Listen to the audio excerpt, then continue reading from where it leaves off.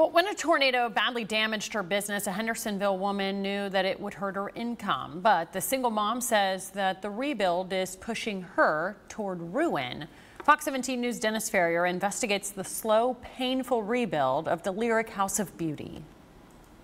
Every day your business is closed, you're losing money. The tornado may have destroyed your building in 30 seconds, but months later, you're still suffering. Elise LaSasso built a House of Beauty, a hair salon, an art gallery, clothing store, and event space.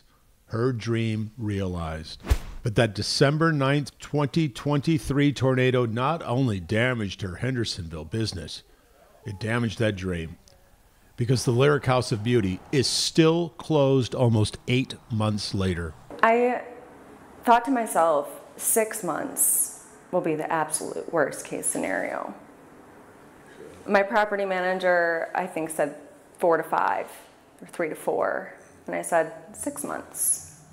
I can do some things in 6 months. You know, I can hang on. Hanging on is a price.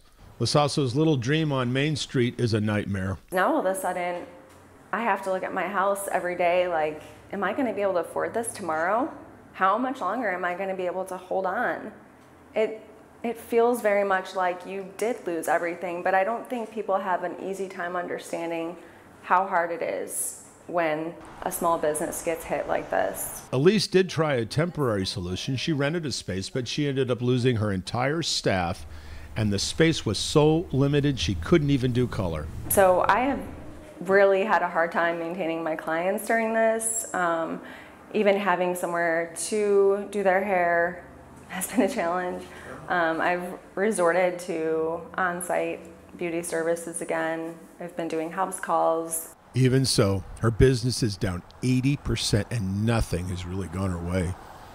LaSasso says the contractor has been slow to get the renovations done. Worse, codes requires the 92-year-old building to be updated, including expensive electrical upgrades. And here's a real twist. Although NES can't hook up power until the electrical is upgraded, they still bill her right up to this month in this powerless building.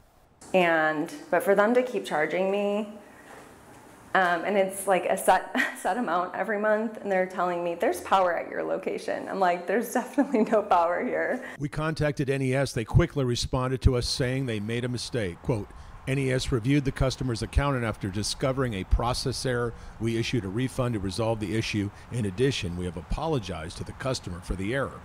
We contacted codes in the city of Hendersonville. The city told us the contractor has not even requested an inspection, and the electrical contracting work has failed 2 inspections. The city said it has waived all fees because of the tornado, but the electrical wiring has to follow the 2017 NEC electrical code. It has all added up to one giant expensive delay. LaSasso didn't know what to expect. She'd never been a tornado victim, but now she realizes she's still a tornado victim. I wish that I had a better story. I wish that my city put its tornado victims at priority, and I don't think it has done that. The problem, of course, is that every day the business is closed, LaSasso is losing income, and the longer you hang on, the deeper the hole gets.